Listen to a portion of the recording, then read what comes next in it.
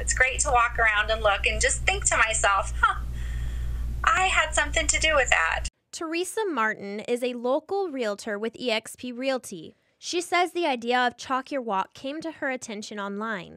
I just happened to see it through a social media group that I follow for real estate agents, and I thought, what a great idea. People of any age group are encouraged to draw pictures in chalk on their driveways or sidewalks, so people going out for some fresh air will see the art and smile. Martin was so inspired by the idea, she made flyers about Chalk Your Walk and gave them out in her neighborhood. It took me a couple days to go drop them off, and the second day we noticed that kids had already been out drawing pictures and stuff on the sidewalks. Martin says it's been a hit. There have been tons of responses of people posting things and sharing things, which is really great. She says she wants everyone to keep up with the chalk art in hopes that someone's day will be brightened. And I encourage everybody to just keep doing it. Keep doing it. Even if it rains outside. It's raining today. Go do it again tomorrow. In Medford, Mariah Mills, NBC5 News.